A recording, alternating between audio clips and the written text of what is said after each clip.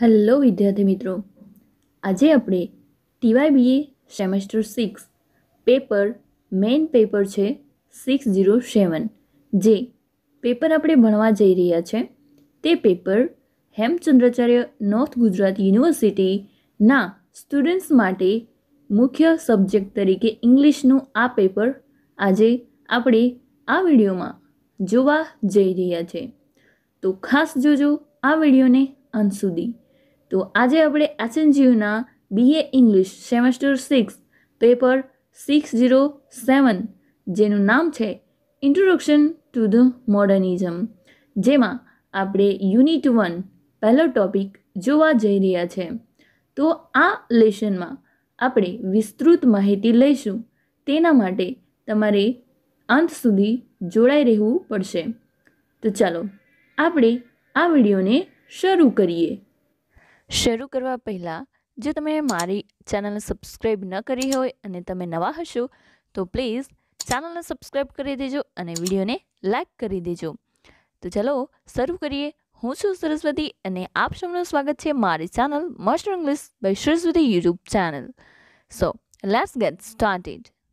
Before we start, please do like, share and subscribe. Alright, ટીવાય BA semester 6 જે આપણે ભણવા જઈ રહ્યા છે તેનું કન્ટેન્ટ આ પ્રમાણે રહેશે: general introduction, poets list in 20th century, greatest poet in 20th century, literary modernism, the parts of literary modernism, what is modernism, themes in literary modernism. તો પહેલાં 20th century poets, તેમાં 20th century ક્યાંથી શરૂઆત થઈ તેનો સમયગાળો from 19th to 1945. તો આપણે જોઈએ તો જે 20મી સદી છે એ ક્યાંથી શરૂ થઈ, તેમાં જે ફેરફારો થયા એ 1900થી 1945 સુધી તેને 20મી સેન્ચુરી કહેવામાં આવે છે, ઓળખવામાં આવે છે. તો આ રીતે ઘણા ખરા એવા રાઇટર્સ છે જેમનું પિક્ચર્સ અહીં છે. તો આ રીતે તમે ગૂગલ રિવાઇઝ પણ કરી દેજો. આગળ જોઈએ લિસ્ટ. તો અહીં થોડાક એવા મોસ્ટ ઇમ્પોર્ટન્ટ એટલે કે જે સૌથી ફેમસ સર્વશ્રેષ્ઠ લેખકો અને જે કવિઓ છે તેઓનું લિસ્ટ અહીં મેં આપ્યું છે, જેમાં સિલ્વિયા પ્લેથ, T.S. Eliot, Robert Frost, W.H. Auden, William Butler Yeats, Ezra Pound, W.H. Lawrence, Thomas Hardy and Rabindranath Tagore. આગળ જોઈએ શું કહેવા માંગે છે slide. Who is the greatest poet of the 20th century? સો વિદ્યાર્થી મિત્રો, 20th સેન્ચુરીના સર્વશ્રેષ્ઠ એવા કવિ કોણ છે? તો તેનું નામ છે પેબ્લો નેરુદા is greatest poet of the 20th century in any languages. સો પેબ્લો નેરુદા, જેનું પિક્ચર તમે જોઈ શકો છો કે પેબ્લો નેરુદા જે સર્વશ્રેષ્ઠ મહાન એવા કવિ છે, જેઓ 20મી સદીમાં બધી જ ભાષામાં તેઓને સર્વશ્રેષ્ઠ કવિ તરીકે કહેવામાં દર્શાવવામાં આવેલ છે. Literary મોડર્નિઝમ. Literary મોડર્નિઝમ originated in the late 19th and 20th centuries. It was mainly focused in Europe and North America. Literary મોડર્નિઝમ એટલે કે સાહિત્યિક આધુનિકતાવાદ. હવે સાહિત્યિક આધુનિકતાવાદ એટલે કે શું?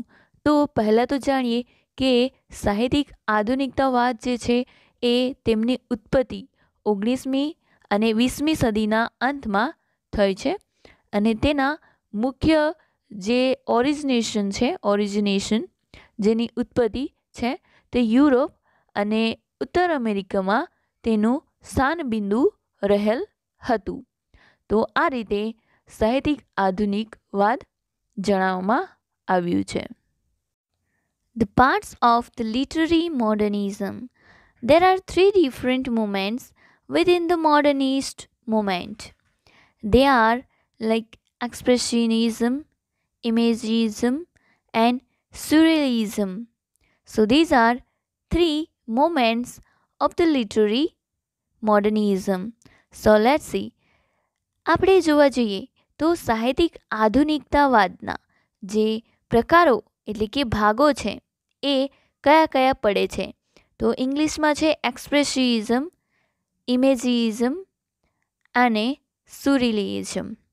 હવે વાત કરીએ તો આધુનિકતાવાદના જે ભાગો છે એટલે કે મુવમેન્ટ જેને ચળવળ કહેવામાં આવે છે તો આ આધુનિકતાવાદના ચળવળમાં એવા ત્રણ પ્રકારો આપવામાં આવ્યા છે. હવે જોઈએ તો જુદા જુદા ત્રણ ચળવળો જેમાં પહેલું છે એક્સપ્રેશિવિઝમ એટલે કે જેને અભિવ્યક્તિવાદ કહેવાય છે, ઇમેજિઝમ એટલે કે કલ્પનાત્મકવાદ અને તેવી જ રીતે સ્યુરિલિઝમ એટલે કે જેને અતિવાસ્તવિકવાદ જેને આપણે વાસ્તવિકતા કહીએ છીએ તેને અતિવાસ્તવિકવાદ તરીકે ઓળખવામાં આવે છે. Expressionism. Expressionism is a modernist movement, firstly in poetry and painting. It is originating in Germany at the beginning of the 20th century. So, first of all, અભિવ્યક્તિવાદ. હવે જોઈએ તો અભિવ્યક્તિવાદ એક આધુનિક ચળવળ છે, મતલબ આધુનિક કવિઓનું ચળવળ છે.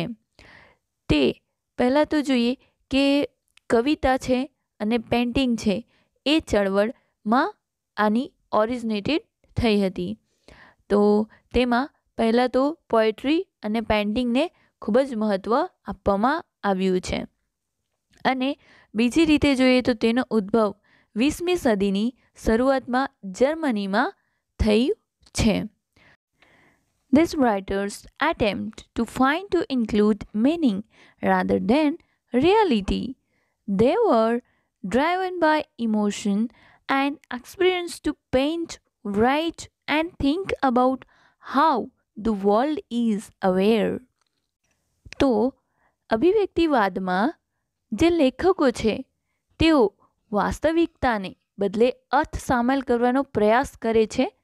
તેઓ વિશ્વને કેવી રીતે જાગૃત કરવું છે અને તેના વિશે કઈ રીતે લખવું છે અને કઈ રીતે પેઇન્ટ કરવું છે અને શું વિચાર કરવાનો છે તે બધી ભાવનાઓ અને અનુભવો દ્વારા તેઓ આ જે ઓરિજિનલ જે વિચારો છે, મુખ્ય વિચારો છે તે તેઓ દ્વારા આપવામાં આવ્યા હતા.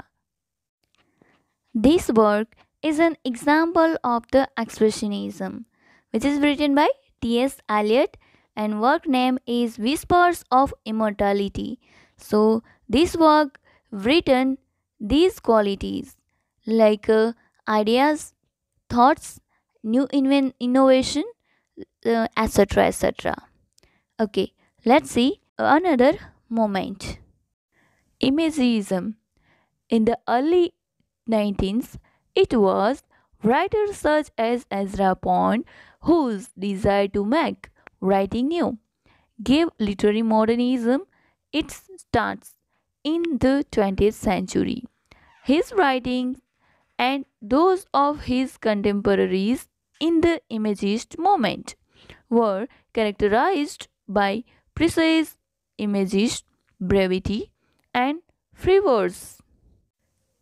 કલ્પનાત્મકવાદ 19મી સદીમાં તેની શરૂઆત થઈ. હવે એમાં લેખક તરીકે એઝરા પોન્ડ જેઓ એક સારા સર્વશ્રેષ્ઠ લેખક હતા જેમને તેમની કૃતિઓમાં તેમના લખાણમાં તેઓએ એવો લેખ લખ્યો જેમાં નવી નવી બનાવની ઈચ્છાઓ જેઓ તેમની જે વિચાર છે એ નવી ઈચ્છાએ તેમણે સાહિત્યિક આધુનિકતાને 20મી સદીમાં તેની શરૂઆત તેમણે કરી અને તેમાં આ બધા લખાણો તેમણે જેમ કે સમકાલીન ચળવળ અને ચોક્કસ એવી સારી એવી ઇમેજો અને બીજું ઘણું બધું જે મુક્ત અને જે વિચારમંદ હોય છે. અને સાથે સાથે છંદ અને ફ્રી વર્સ જેમાં તેઓએ સારી રીતે તેમના જે કૃતિઓ છે, તેમની જે અલગ અલગ પ્રકારની કૃતિઓ અને તેમનું વર્ક છે, જેમાં તેઓએ આ બધા પ્રકારો અને લક્ષણો તેમણે વર્ગીકૃત કરવામાં આવ્યા હતા. Surrealism. The Surrealism movement focused on these ideas of chaos and unconscious desires in an effort to dig deep into the unconscious mind to find inspiration for political and artistic creativity. Surrealism એટલે કે અતિવાસ્તવિકવાદી. હવે સ્યોરિઝમ moment જેને અતિવાસ્તવિક જે ચળવળ છે એ એમાં રાજકીય અને કલાત્મક સર્જનાત્મકની પ્રેરણા મેળવવા માટે આપણા જે ચેતન મન છે તેને ખૂબ જ ઊંડેપણે મૂકવામાં આવ્યું છે. અને તેમાં ઘણા એવા જે પ્રયાસો કરવામાં આવ્યા છે જે હંમેશા ઢંકાયેલું છે, મતલબ અંધકારમય છે, જેમાં ક્યારેય એ ઈચ્છાઓ વ્યક્ત નથી થઈ પણ તેને હવે વ્યક્ત કરવાનો એક સમય બિંદુ છે, તે અહીં ધ્યાન કેન્દ્રિત કરવામાં આવ્યું છે. તો આ બધા વિચારો અતિવાસ્તવિકવાદ ચળવળમાં મેળવવામાં આવ્યા છે.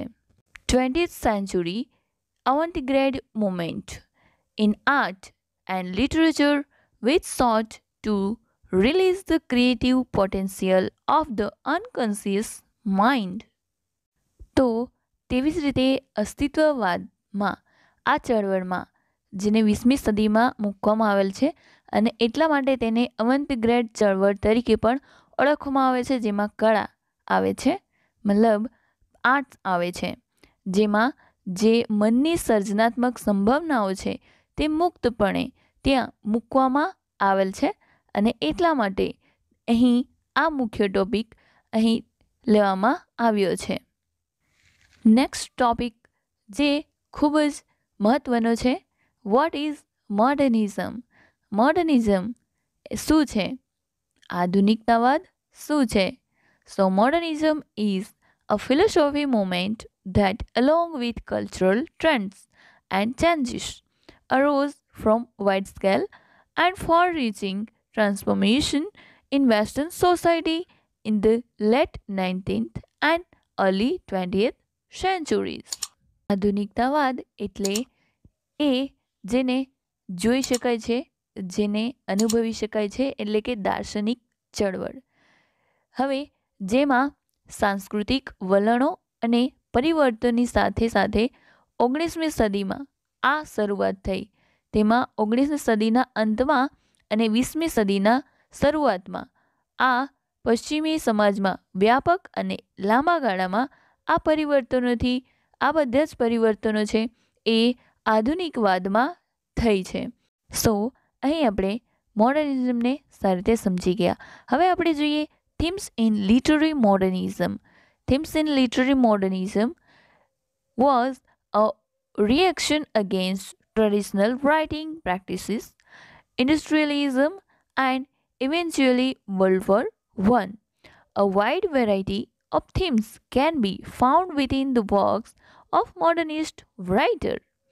તો પહેલાં તો જણાવવામાં આવ્યું છે કે જે થીમ્સ છે સાહિત્યિક આધુનિકતાવાદની જે મુખ્ય પ્રતિક્રિયાઓ છે એ મુખ્ય રીતે પરંપરાગત લેખન પ્રથાઓ છે અને તેમાં ઉદ્યોગવાદ પણ મૂકવામાં આવ્યો છે. અને છેલ્લે કે જે જોવા જઈએ તો પ્રથમ વિશ્વયુદ્ધ થયું હતું તેના કારણે આ ચેન્જીસ આવ્યા છે. અને એટલા માટે આધુનિકતાવાદ જેમાં લેખકોની આ રચનાઓ છે એ અલગ અલગ પ્રકારની મતલબ અલગ અલગ થીમ્સ મૂકવામાં આવેલ છે. અને એટલા માટે જે ઇન્ડસ્ટ્રીયલિઝમ અને જે નવી નવી પ્રકારની પરંપરાગત જે લખાણ છે તે પણ અહીં આપવામાં આવેલ છે. અને આ રીતે જે મોડર્નિઝમ અને 20th સેન્ચુરી જે હળતા મળતા આવે છે તેના ટોપિક્સ આજે આપણે આ સ્લાઇડ્સમાં આ વિડીયોમાં સારી રીતે સમજી ગયા છે. આવું જ આગળનું વિડીયો લેશન આપણે લઈને આવીશું.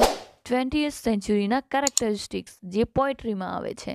તો પોએટ્રીના 20th સેન્ચુરીના કેરેક્ટરિસ્ટિક્સ તો તમે જો H.N.G.U ના સ્ટુડન્ટ્સ હશો અને તમને આ વિડીયો યુઝફુલ લાગ્યું છે અને ગમ્યું છે તો પ્લીઝ લાઈક કરી દેજો, ફ્રેન્ડ્સ મિત્રો સાથે શેર કરી દેજો અને હા, ચેનલ પર નવા હશો તો પ્લીઝ લાઈક કરી દેજો અને ચેનલને સબસ્ક્રાઈબ જરૂરથી કરજો. ઓલરાઈટ, તો ચલો આપણે આ વિડીયોને અહીં ફિનિશ કરીએ છીએ. આપણે આગળના વિડીયોમાં મળીશું. ત્યાં સુધી by, have a good day, thank you and thank you for watching.